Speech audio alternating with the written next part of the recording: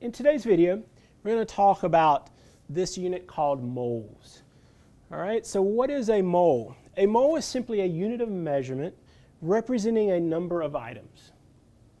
So when you go to the grocery store and you buy a dozen eggs, you expect every time you're going to get 12 eggs. The word dozen is a unit of measurement for a particular number. Same thing for moles. Moles is a unit of measurement representing an exact number of particles.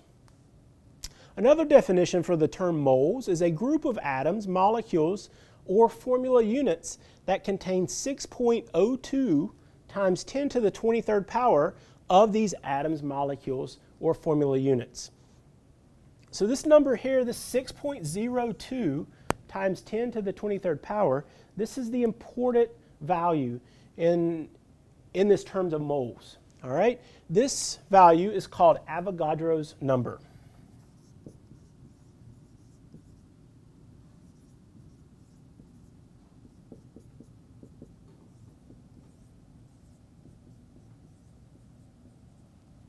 Just like a dozen means 12, a mole means 6.02 times 10 to the 23rd power.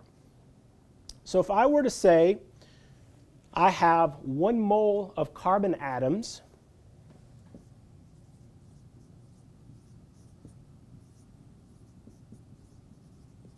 I'm simply saying that I have 6.02 times 10 to the 23rd carbon atoms. All right, how do we use it in terms of a molecule? First of all, what is a molecule? A molecule is made up of two nonmetals, two or more nonmetals, bound together.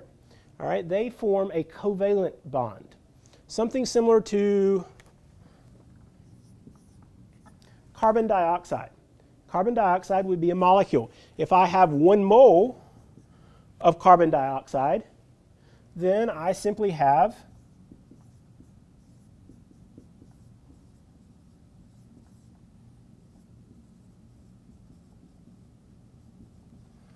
6.02 times 10 to the 23rd carbon dioxide molecules.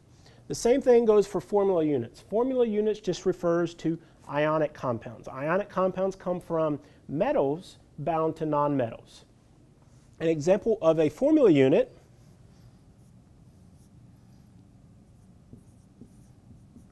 would be potassium sulfate. Potassium sulfate is made up of a metal, potassium, found on the left side of the periodic table, bound to sulfate, which is known as a polyatomic ion. But in the same way that 1 mole equals 6.02 times 10 to the 23rd carbon atoms, if I have 1 mole of a formula unit like potassium sulfate, then I have 6.02 times 10 to the 23rd potassium sulfate formula units. Now, how do we use this mole term in a problem? So here we have a problem that's asking how many iron atoms are in 4 moles of iron. So in order to solve this problem, we first have to recognize that this is a conversion problem. This problem is asking us to convert 4 moles of iron to how many molecules of iron we have. Anytime we are presented with a conversion problem, you're always going to start out with determining an equality which relates your unit that you're given to the unit that you want. It turns out we have that equality. 1 mole is equal to 6.02 times 10 to the 23rd atoms. This is an equality. This is stating 2 equal values. From all equalities, we get 2 conversion factors. A conversion factor is simply stating an equality in fractional form. So our 2 conversion factors here is going to be 1 mole over 6.02 times 10 to the 23rd iron atoms.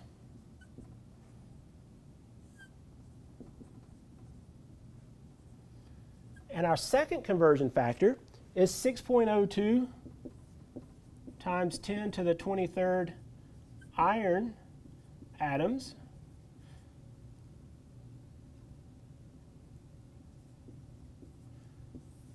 is equal to 1 mole of iron.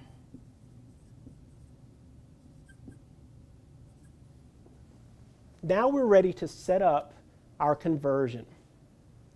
In order to set up your conversion, you're first going to determine what value is the problem giving you that it wants you to convert to a different unit.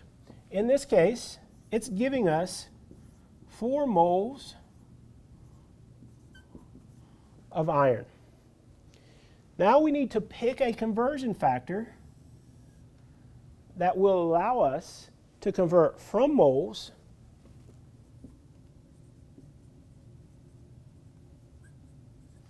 to number of atoms of iron. So we have either of these conversion factors here to choose from. The one that we're going to choose is this second one. Now, why do we choose this particular conversion factor over this one? It all has to do with to make sure our units cancel out. Whenever we multiply 6.02 times 10 to the 23rd iron atoms over 1 mole of iron, what you see is going to happen is this unit of moles of iron and this unit of moles of iron will cancel out. What's the only unit we're left with? It's the number of atoms of iron. So we multiply 4 times 6.02 times 10 to the 23rd, and then we divide by 1, and we find that 4 moles of iron is equal to 2.41 times 10 to the 24th power. This is the number of actual iron atoms that are contained in 4 moles of iron.